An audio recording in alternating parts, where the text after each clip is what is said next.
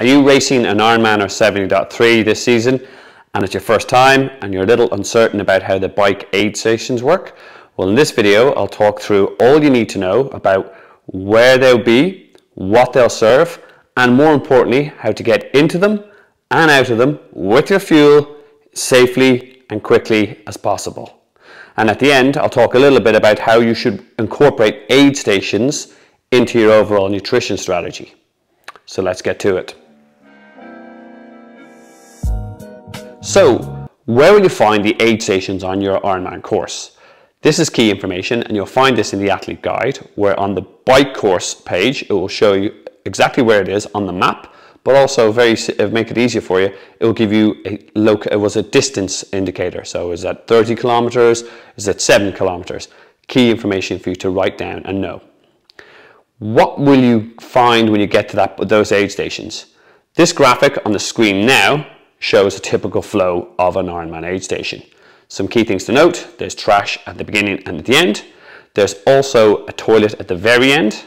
And in between, this is how the flow works, with volunteers manning each of these stations. It typically goes water, ESO, and that will vary country by country, American Mortal Hydration, Europe Precision Hydration. They will have gels, bars, bananas, ESO again, and then water. And that flow is important because it will impact how you actually execute your aid station drive-through, which we're going to talk through the 7 key things you need to know to get through that aid station safely, quickly, and getting the fuel on board.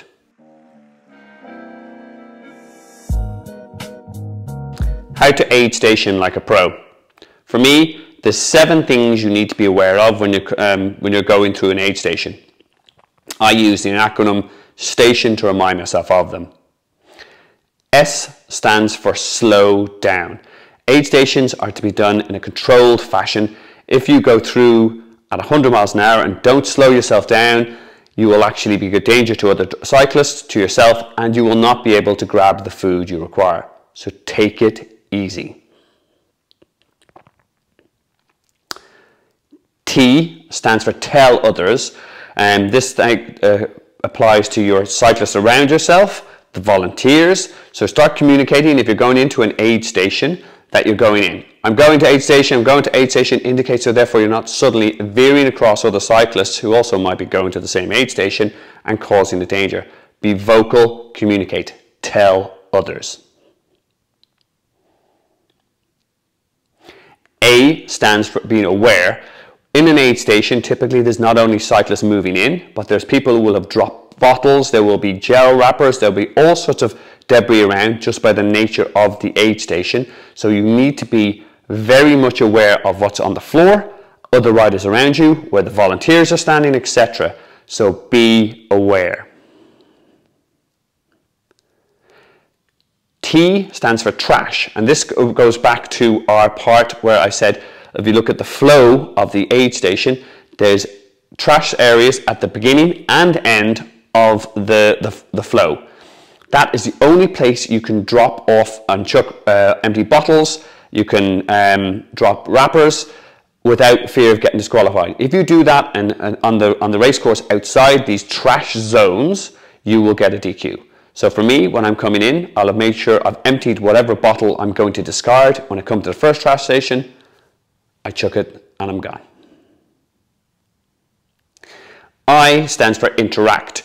When you are coming in, you've managed to slow yourself down, you know what you're going to get, you need to get a new bottle of water, so you start talking to the volunteer. I'm coming to you, point, make eye contact, because then they'll know to hold that bottle for you and not offer it to someone else. And you slow down, grab the bottle, be in control, and say thank you. These volunteers are giving up their time. It's important that we show them a bit of love.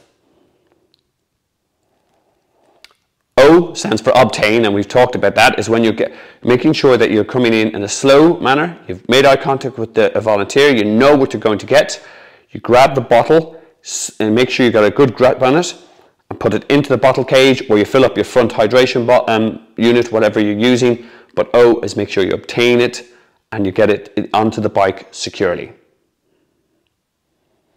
N stands for notify. That's again, you've got your bottle, you've picked up what you needed, and now you're telling others you're coming back into the main flow of the race. Coming out, as instead of, again, you're not suddenly veering out in front of someone and then causing an accident. And you're back onto the race.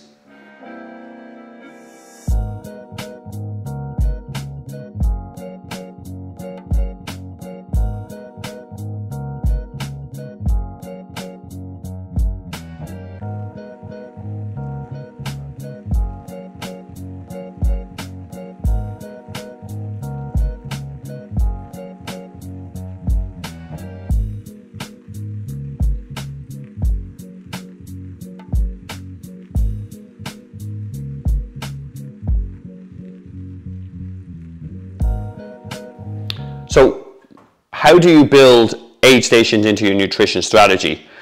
Now there's a lot to unpack here, but at a very high level, you need to take advantage of the aid stations on course, that you're not trying to travel with all the fuel you might need for your race day, because that's a lot of bottles, that's a lot of fuel, and it will be cumbersome and it will slow you down. The aid stations are for you to take advantage.